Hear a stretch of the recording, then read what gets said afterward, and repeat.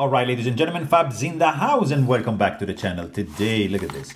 I'm in the house with the Spyderco Kapara. Here with me for a review, we're going to analyze the look, the sound, and the feel of this bad boy, which comes with this classic Spyderco box with some informations, of course, about your knife. But here you have your knife. There you go. Spyderco Kapara.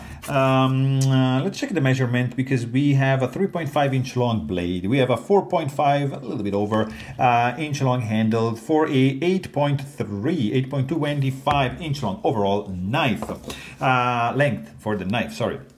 Benchmade mini bag out and bag out. Yeah, no, they cannot do anything with the Kapara. Maybe the Spyderco Paramilitary 2 and the Para 3 can do something to compete. Yes, Paramilitary 2 is a little bit bigger than that. Better handle to blade ratio for sure on the Kapara, and the Para 3 is right up here. I want to show you also like this guy over here that I got hanging around. That's the Bradley version 2. Let me show you just a couple of Chris Reeve knives that I got. Small Sebenza 21, large Sebenza 31.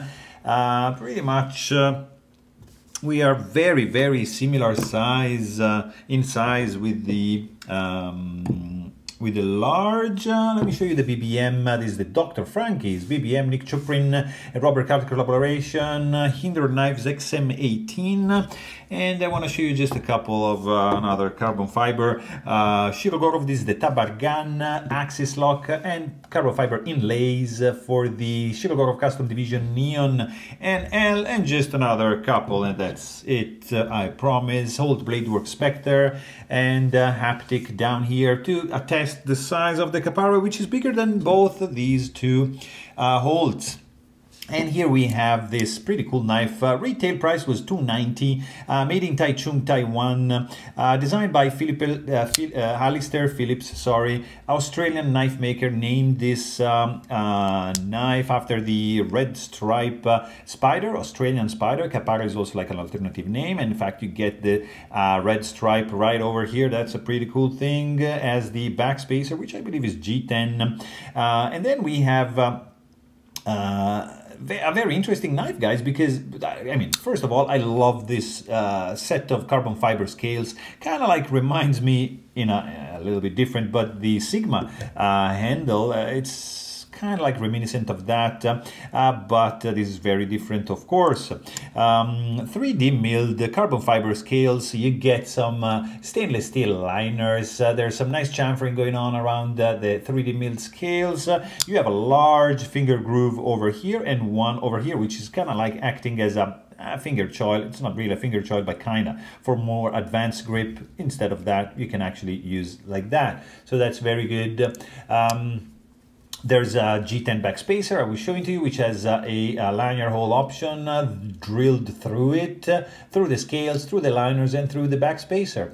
The blade is absolutely centered, safely recessed, and super centered. That's pretty good. Also, we got very minimal construction. 2 handle screws, 1 pivot screws, pretty straightforward. You can also check out my maintenance video if you want to know how to disassemble and maintain this fella. This is a compression lock, so you're gonna have to disengage the lock from the top, and that's a good thing, because your fingers will never be in the blade path. Like, for example, in a frame lock, you have to disengage, and then your finger is gonna meet the blade path sometimes. In this case, no, you're just operating in the back. This guy is closing, and it's super safe, and it's pretty sturdy too. Also, like you get this wire frame, let's say tip up carry only pocket clip. It is reversible. You can mount it on this side, but it's going to be tip up carry only. It's dip carry, so this much knife is going to be sticking out. It's wired, so not my favorite design, but works perfectly. Look at the entrance and exiting ramp. They are going to do a nice job paired with this pretty cool tension, so you're going to be good to go with the clip. And then you meet this blade with a unique shape, kind of like Warncliffe modified ship's foot kind of deal, with a thumb ramp. There's no jimping going on. You get your Spidey hole, which is chamfered. You get the belt grind lines going vertically in the primary bevel, creating this full flat grind, which is going to be super slicey. And then you have like kind of like 30% belly and straight edge. There's no sharpening choil, as you can see. From this angle, you got to be careful when you reach this point when sharpening.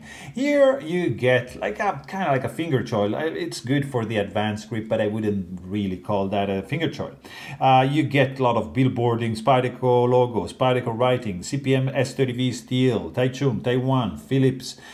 So I mean, there's quite some stuff going on, but nonetheless, it's gonna be like that, and that's nothing you can do about it. 0.117 for the stock thickness, and behind the edge, kind of like at this point, you're gonna get 0.019. So not too shabby of a slicer. It's a full flat grind, a relatively thin stock, so that's gonna slice like very, very nicely. Pretty good for food prepping, indeed. Then you get this combo. Like when you deploy the knife is very subdued, very low volume. When you close it, it's like almost like inaudible. Very mellow, very soft.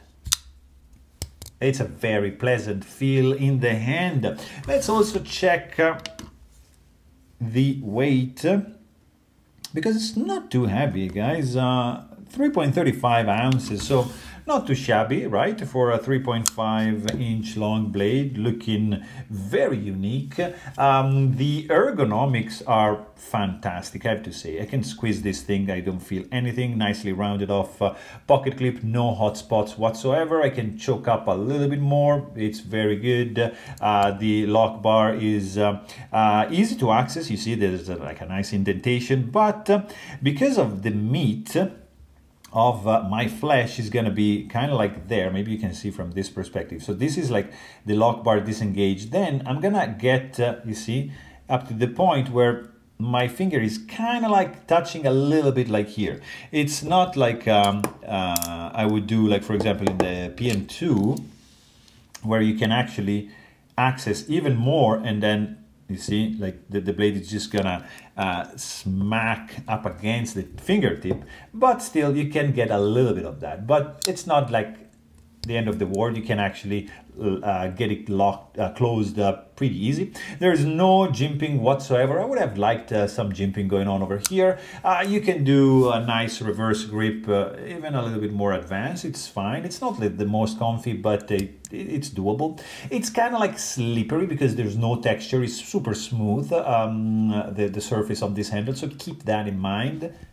Zero rattling, solid build, it's well put together. There's no blade play, no lock stick, no finger soreness, anything. You get a very cool action when deploying this blade, guys. Look at that. It's very satisfactory. Like to use this one, really, really cool indeed. Action is very, very good. Look at this smooth action, free falling, nice and fidgety, D10 strength. Ooh, dialed in. It is very well put together. There's no D10 ball ramp, but we don't need it because it's so fidgety that there's not gonna be any need for that. So I mean, overall, this is a pretty cool knife, guys. A very unique blade shape.